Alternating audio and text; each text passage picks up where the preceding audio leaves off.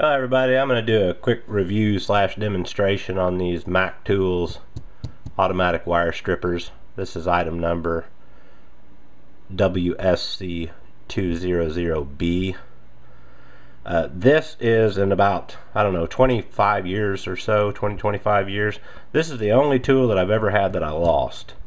And I tried to replace it with other auto strippers along the way, and they just didn't hold a candle to this one. I really like this, and I'm going to show how it works. Now, this actually cost me in total $53.55 ordering from Mac. At the time I purchased them, they were $37.99. Now they're $39.99. But the shipping, they kind of gouged me on that for almost 12 bucks, and then of course I had almost $4 in tax.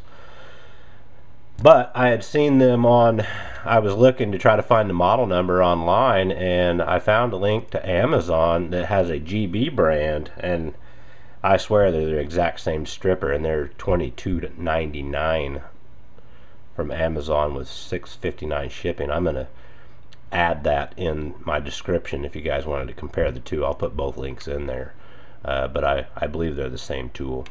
But I'm going to show you how they work. These things are actually, they're awesome. They're great. It's got a few functions on it.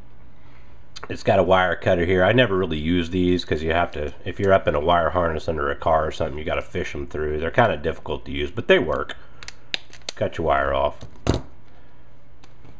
There's some crimpers here for insulated crimpers, butt connectors, non-insulated, a couple sizes. I never really use these either because you've got to really hammer on them because it's on the back side. There's not much leverage you get there. But they will strip between, it looks like 24 gauge all the way down to 10. You know, so that's a pretty big wire on 10. But let me just show you how they work, man. They're awesome. Just stick your wire in there how much you want. And there you go. It's stripped. It's ready to go. Super quick. So you can put your butt connector on or whatnot. I don't like using Scotch lock connectors, you know, where you would pierce down in the middle of a wire.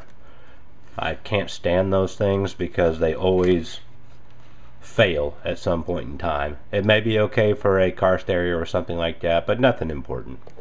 But what you can do with these, which is also pretty cool, if you wanted to say, let's say you wanted to do a solder joint right in here, you could actually strip it within the shield and split the wire right open right there. So these are really, really good. Like I said, this is the only tool I've ever lost, and it bugged me for years until I finally purchased one.